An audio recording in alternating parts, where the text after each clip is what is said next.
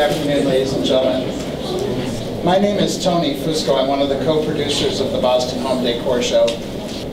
I'm really thrilled to have Ashley Rooney here with us today. This is Ashley here.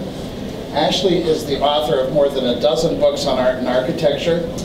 And as I was doing my research to decide what kind of programs to offer, I was thrilled to find out that she is actually living in the Boston area. Makes it easy for you. Which was perfect. It was super. But then I was even more thrilled to find out that her most recent book is called Condo Makeovers. Welcome our panel. She'll introduce our panel. Thank you all for coming. Thank you, Tony. I'm so glad you all are here. How many people are already in a condo? Oh, a lot of you. And how many people are thinking about a condo? Besides me. I know, I look what's happening here in Boston and New York. It's very exciting. It'll be really nice to be in one of these slick New York apartments or Boston. And now, instead of facing the snow and the leaves and all the rest of the things that I do, I live in an ancient old house out in Lexington, and I'm getting a little tired of it, perhaps. Those stairs are getting to me. But with me today, I have three people I've worked with, and I've just lost one of them. In several books. Charlene of Keough Design, she's the president. She comes from New York. She's been in about 4 or 5 of my books. I think her design is phenomenal. Whoops. Thank you. I'll get out of the way because I will block it. So, I'm Charlene Keough, owner of Keough Design, and I work out of New York City, although I get in a plane a lot. My clients are all over the country and, for that matter, all over the world. And because I work in New York, I work with a lot of international clients, and that's really fun because they bring a whole new set of criteria to the table that you don't often see. And so I've learned to really learn how to communicate, for those of them whose English was not a first language, and to also explore their ideas and their references from their countries and bring it in. And so it's a lot of fun.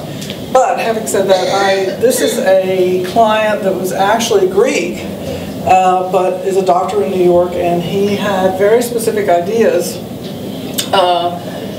And when we first got this apartment, I specifically did the before and after because one of the things we want to talk about today is all the craziness that you encounter when you walk into a building and you get to see what the previous person did and try to fix it. And so I spend a lot of time fixing other people's mistakes. First, you get the architecture right, and then you go on and do the interiors to your client. But this was a space that you can see this sort of odd-shaped, curved soffit that had nothing to do with anything in the apartment. There was no 2 soffits the same height in the apartment. It was driving me nuts. And this client originally called me in for a paint job and pick up sofa. And I ended up just trashing the whole place and starting over. And so... And he liked it. Oh, I loved it. Yeah, that was great. I could talk on and on about the perfect client, but this was one of them. And because he got it, and he was willing to take that leap. You talk about excitement and exuberance of clients. When you get that client who signs on to your excitement and gets your excitement and wants to participate in the project as opposed to just handing it to you and saying, here it is, let me move in. And the contractor gets excited, it just becomes this collaboration that takes the project way up here that wouldn't otherwise. But here, I used soffiting that had not been there. I think this one existed, but none of the others did, and created the sense of entry into the lobby, or into the foyer, and you walked in the front door here and went immediately into the kitchen. Not good feng shui. So I did a sliding glass door that was opaque and hid one of their beautiful pieces from Greece in so that actually when the door is over, you can still see the art piece through it. So there's lots of little tricks that you can do. I just floated a glass shelf here, put a big mirror in because mirrors always help to create space. And then did a custom chandelier just to make it a fun space. This particular client loved a lot of color, as do I, and so we just had a blast doing that. So, before, this is what I inherited from the previous owner. Lovely, lovely. Can't move the column. That's another thing you encounter in co-ops and condos is there's things there you just can't move. So you figure out how to work around it, and I created an asymmetrical cabinet that holds a TV behind a mirror. So there's a TV there, but you can't see it. Sliding doors into a back room that we really didn't know what to do with. And we decided to make it an auxiliary formal dining room. Let me see if that shows up. Yeah, so you come through these doors. This is a seating room with an office, but we created this bench seat. These coffee tables raise and lower and then flip open and become one long dining table. So she actually seats 24 in there. But you know, this is what was there before. So a lot of cleaning up that was done. And as always, the soffits were being addressed everywhere. Bedroom, you can see before, we did a lot of built-ins. They had a beautiful terrace out. Lots of color, a lot of fun. And they had both lost 50 pounds each, and they said the treadmill will go in the bedroom. I said, all right, so you do what you got to do. Before, there was a bathroom with just a sheetrock wall, and it was very narrow and very dark. And so what I did was put a wall with the door, and it's all frosted glass, and by the nature of that, I created another 3 inches. Now you say it's 3 inches. 3 inches is a lot when you're up for space. And so just by making it a wood structure with glass, we were able to create more room in the bathroom and let light in. So you didn't feel you were in this cave. And then the doors to the closets became a solid version of that. This is a completely different, I want to go back and say something. All the walls in this apartment were 8 feet high, ceilings, I'm sorry, were 8 feet high. How do you make those ceilings higher? Well, I do high gloss ceilings, and it becomes a mirror. And it just takes your eye through the ceiling. And this was one of the first times I did that trick, and it really works. So that's one of the tricks that I've come up with. This is a loft space, and this was designed by an architect, Mark Winkleman, and the client moved to London. As it was getting finished, it was rented out for 10 years, and then they called me in and said, come put it back. Rescue me. Rescue. So this had been done by Mark in this whole upper story. Again, it was covered in. I guess builders love to just cover in spaces. This is a 20-foot high space, and uncovered a whole area, which I'll show you in a minute. But I wanted to point out the fireplace. This is what it came like. And this is a modern apartment in Tribeca, New York. Hello, you don't put a colonial fireplace. It was out of scale, it was wrong. And so what I was able to do was to emulate this shape in the fireplace. You can see it here with the curve, and just fix it. And this is the space above that was gained just by finding it. Color, loves color. Can you make the pole something playful there? Yeah, so the poles exist, and these were clad in metal and used as light sources for lighting all the art pieces. Nice. This ended up being a custom-made sofa because this was a client that holds a lot of parties in their loft, and yet they want to be there intimate as a family. And so the challenge here was to make a big, giant space into intimate and for large parties. So the sofa had to seat a lot of people. But you can see they have pianos, they have music concerts in there. And you can see this was white. And you know, we added color just around. The kitchen, I don't have the before on this, but the before was just builder white cabinets, and they still live in London, so they didn't want to spend the money to redo the whole thing. So I said, let's just put new fronts on. So, and there was no backsplash. So I managed to find tile that tied it all in. And so there's little tricks, you know, as a designer, you're brought in to either do the whole thing or part of it or a piece of it, and you've got to work with what's there. And, you know, bird's eye view here. This is a kitchen, and I want to use this to show as a prime example of what you find when you do demo. Surprise, surprise. Surprise, surprise. Demo is the interesting part of life in a condo and co-op, because you never know what you're going to get. If you can see here, they had a very low ceiling, a table washer machine in the kitchen, and this is what I was able to do with it. I found literally almost 20 inches above that ceiling. And of course there were beams and cross beams and things going on, so I just figured out where all the beams were at and then worked with it to create a coffered ceiling. Still had the round table because she loved it. She inherited it. She inherited this kitchen when they bought the apartment. This is the client I met on the East Hampton Jitney, chat for 3 hours. Oh, come look at, we're looking at this apartment, we have no idea. They pulled away all the detail, we don't know what we're doing. Net, they hired me to do the whole apartment. 10 years later, they hired me back to do the kitchen. So, so she had lived with this round table and loved it for those 10 years, and it worked, so I kept the concept. But in pulling away all these walls, I literally gained, in this distance, 6 inches. Now, again, you don't think 6 inches, it's a lot. It's amazing. It's the difference between walking through like this and being comfortable. Yeah.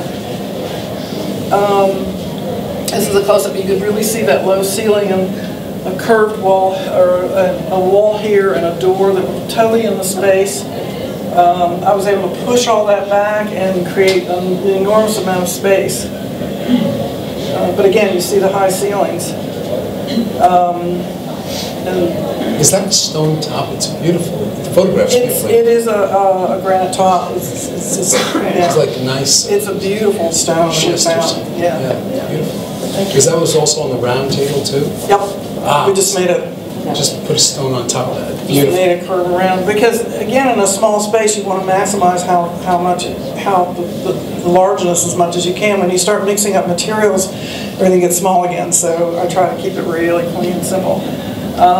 This was the back door, the service door, and we stripped it down to paint it, and we both looked at it and said, it's great, let's just leave it. So it's rough and raw, and you can see this was what was there before with the ugly little fan. This isn't exactly showing side by side. Let me see if I can. No, I can't get it. I tried to make it in. So that's the kitchen. But you can see how just by doing demo, we created all this space. This is a favorite project.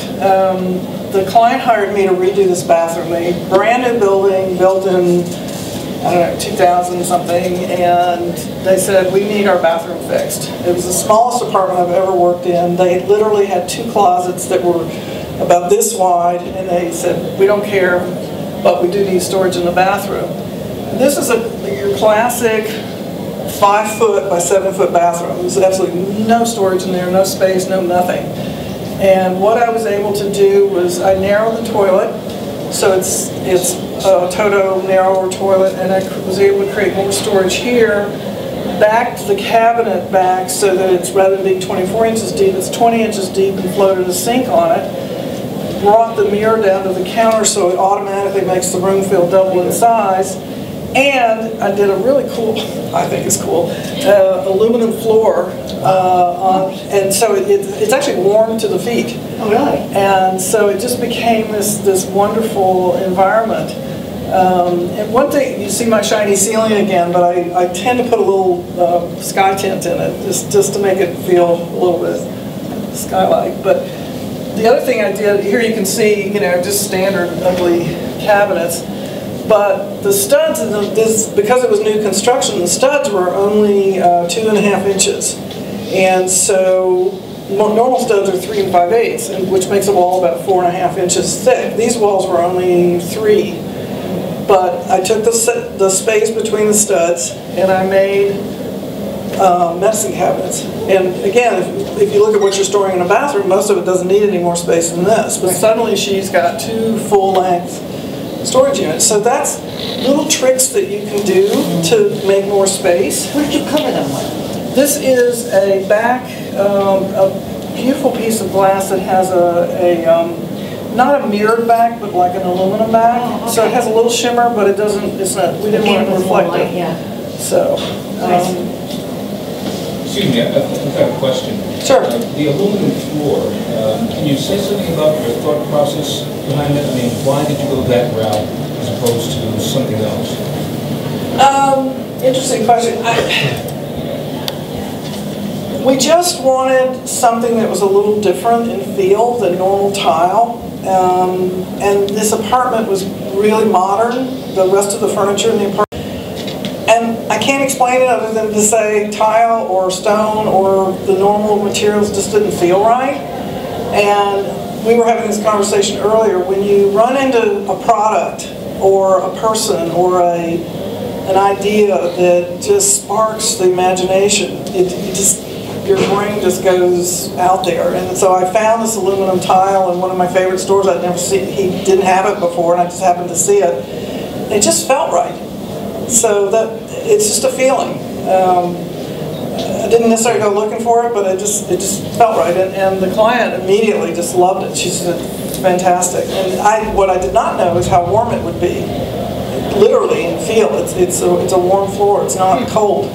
So I've since used it a couple of times and with similar results. See, what prompts my question in part is I used to work for Kaiser Aluminum in industrial sales, and we didn't serve the retail market, but this was for me a very unique application for aluminum.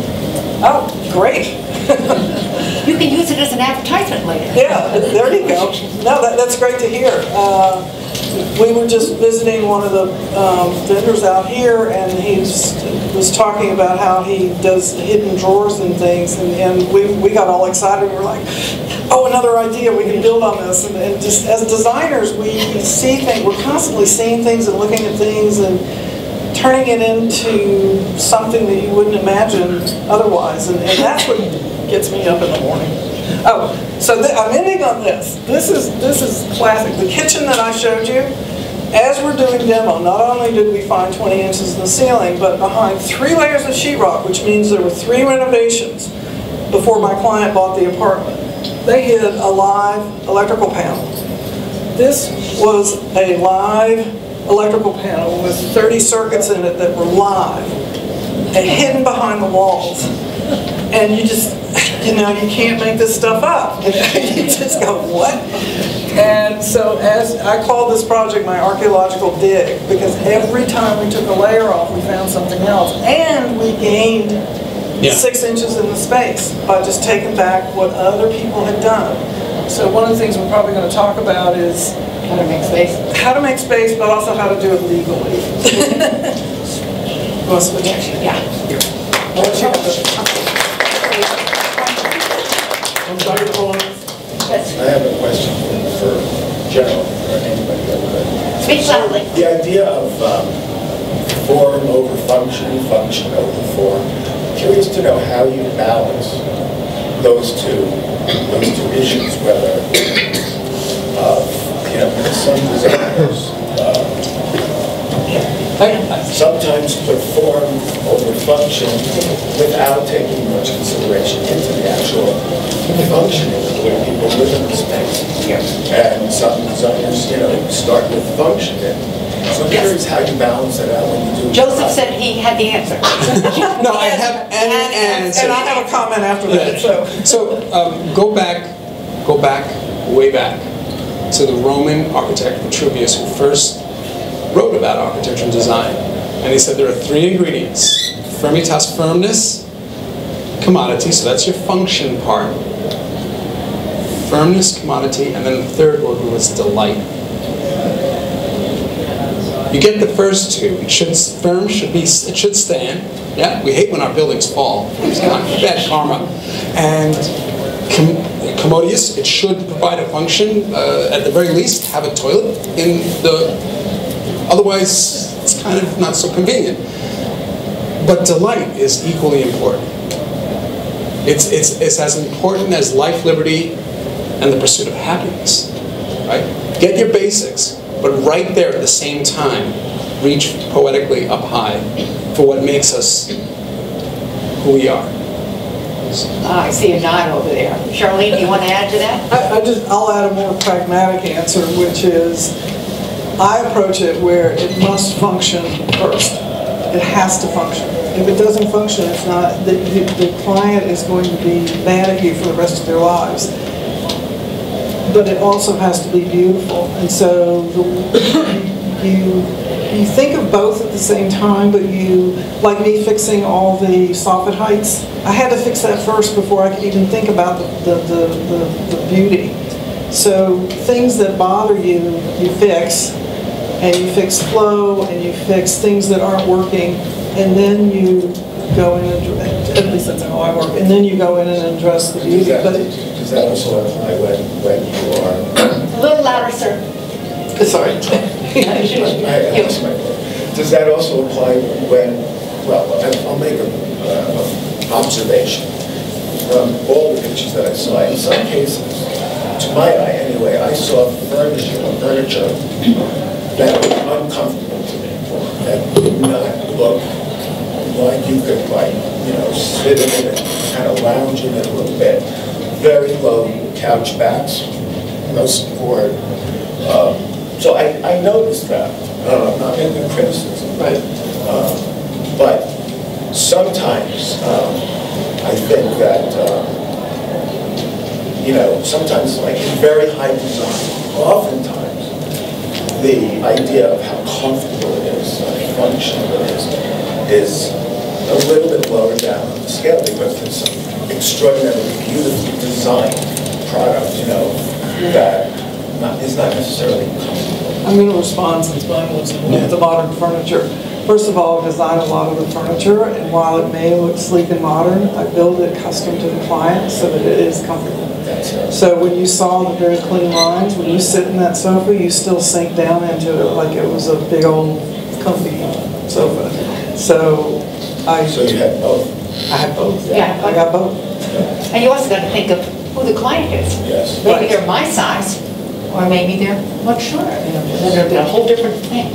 Any other questions? Yes. How do you go about setting budget for this? Because, from the client's viewpoint, or from client's viewpoint, how does that work? That actually, at the end of the day... Well, it's one of the first questions I ask. It's like, what's your budget? If somebody tells me your budget's $50,000 and they want an entire apartment renovated, I just said, not happening. So, I think that has to be one of the most honest communications you have. You know, any good relationship is good communication. So if a client comes in and says, okay, we want this, this, this done, and this is how much money I have, and we will say, with this much money, we can give you this, this, and this. Right. If you want all of that, this is the budget you should be thinking of. So, you know, they have to make choices. But my experience, maybe I'm an anomaly, but it's always much more than... What's Rick's rules? And it happened to me because our first client said there's a rule about this whole process, and he was a builder. Said it's going to take longer and cost more than you think. Period. It happened to me. I'm in the business. It shouldn't happen to me when I design my own studio. But you know, I'm following my passion, and you're always weighing. You're always prioritizing. Like, okay, it would be nice to do this, this, and this, but really, this is where I want to focus on. And I've never regretted it. I'll tell you what I have been kicked for. I had a client come to me and said, "I've seen your other work," and he goes, "And I'm really upset because you should have pushed me on these two issues, and I really don't like what I've done." Tomorrow I'm going to be in Midtown Manhattan working on an asset manager's office on the 39th floor of 1700 Broadway, answering that. I'm getting a second chance on an office that I did 13 years ago. And now it's done very well for him, and he kept saying, you know, I wished I had done that, and you were right, I should have made these out of plastic. And I'm actually in the middle of that job right now, so very interesting. The other thing I will say is, as a designer, clients have to be educated about what can and can't be done. And a lot of times, it's in my contract. The client will not, if the client talks to the contractor, you will report to me what you said, because the client will talk to the contractor and the contractor will go, fine, not understanding that it affects not just that, but that. So I'm here to stop that kind of thing from happening. And if we agree on a budget, we stay on that budget. That's it. And often I find myself yanking the client back and saying, you can't do that. Unless they say, okay, I found another, you know, grandma died. Yeah, your grandma died and I had whatever. But you do have times when you want to go more and the client doesn't get it and you stop, and then at the end of the project they say, I wish. So it's a balance. It's a real balance. You had a question? Yes, I have a question about ceilings. But can I make a comment? When we built our house, the story was that you give your architect an unlimited budget, and he exceeded it.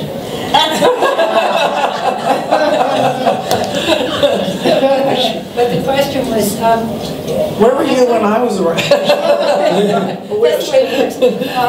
When you were talking about the appearance of the ceiling to make it higher, I kind of missed that. Was it that you made it shiny? I made it shiny, high gloss. Well, there's a bunch of layers in there, and again, it speaks to budget. That particular one, we literally just painted it a lot in a high gloss and sanded it in between. It was probably 4 passes on that. It's not perfect, but it was good enough for this particular client. I have another client that we went in with a special plasterer. He was in there for a month, plastering, replastering, plastering, and adding Venetian plaster, which lends a really beautiful sheen to it. And it's, you know, so there's a bazillion ways to do it, and there's a bazillion cost differentials on how to do it. But the end result is it just takes your eye through the ceiling. Your eye doesn't stop at the ceiling. It's almost to the point where I can't paint a ceiling in a mat anymore. It just hurts, especially when I've got a low ceiling. There are a lot of these hints in the book, because a lot of different architects and designers talked about what they did to expand the condo, because usually condos are a lot smaller than our houses. Particularly in New York, where every square inch counts. Okay. Well, so get over at this point, because I'm moving to New York. Meet Charlene. The 87th Street apartment, or kind of color, whatever. I've lived on 87th. Can you put a number how much the construction budget was and how much the the interior design and furnishings, and how many square feet? The square footage was about 3,000 square feet. It was big. It was big. It was a penthouse. It was the whole floor, which was weird, being 8-foot ceilings and being so small. Yeah, that's hard. The budget, How much did they spend? I think overall, between construction and furniture and lots of cabinet work, was about 6 and change, something like And that. how many years 7 ago? years ago. That's why I'm having trouble with calling. It was about 8 years ago. Yeah, 8 years ago, there's going to be a big Yeah, there's going to be a little bit of difference in there. So, yeah, Yeah. 600, 700,000, something like that. She said 6 or 7. It wasn't bad. Yeah. Yeah, I just think of the 8 years, and I'm looking at what's happening in Lexington, and how things are going up just in the price of a kitchen. You find ways to do things, as Joseph was pointing out, you find ways to do things that are cost effective and give you the most bang for the buck. And I take great exception to your statement of, the architect, and then it's this and then it's that. I work so hard to not make that happen, to make that not happen. I mean, if you hired somebody like that, I'm sorry. So, Hope that's not going to happen to you all. yeah. Are there other questions? Because I have one for you all. Which was your most exciting challenge that you met? And no, not the flood one. I already know the flood one. But if you could just come up with one interesting. Well, right off the bat, I told you how we work with builders and we do something called the Rasa table, where we actually bring the builders and the clients, and everybody gets like 5 minutes and about 5 colors of pencils to make sketches. And the idea is that, you know, everybody makes a sketch. We're not looking for beautiful art, but we try to figure out, oh, there's a problem. So we knew these windows on the apartment were a problem because they're right on the river and the water's pressing right against them. And you want to look at the river. By God, it was like, why would I? And so how do we deal with this fact? Well, the builder made a quick sketch of like removable thumb screws, and in the second iteration, so we all made sketches, and he was like, this is a lame sketch. You know, we're talking about rooms and spaces, and he's working on the window. And then we do a second round where everybody's stealing ideas, and somebody else gets the idea of that window that he drew, and says, wait a second, if we could make the windows removable. So, because you get a warning when the flood's coming. You know in the news they're evacuating the town. If we can make the windows removable, the water can come right in. It's not going to smash this. It's over $5,000 worth of windows. They're actually removable. Everything else in the space was completely waterproof. The pressure now is not going to remove that. They actually get to move the windows up to dry ground. And when it comes down, so that technique that we figured out in the Rasa table came from us just basically saying, hey, we've got a problem. And every one of those windows has 1, 2, 3, 4, a little Makita screw gun, boom, pops them out. They carry them upstairs. It's about 5 minutes a window to literally remove it. Have they had to do it since you built it? So it's a 100-year flood, officially speaking, because we have new ideas about global warming. We think it's going to come sooner. Charlene, do you have a challenge to share? There's so many, I can't even pinpoint one, but okay. I'm drawing a blank. Okay. Just because there's every job is a challenge, and it just Yeah, we have another one that we're working on right now. I'll think of one. I keep showing this because the things we've been talking about are in this book, and it's okay. We've been doing this for almost 30 years. We learned stuff, you know, from this book, so that's why I keep referring to that.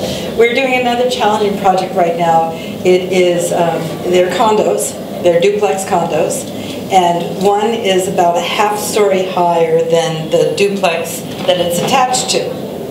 So we have a client that decided to buy both and make it one huge, 12-bedroom house. Oh. So the challenge of one, you're working with different, so the first 2 people that owned these houses, well, they were the first one that owned one of them.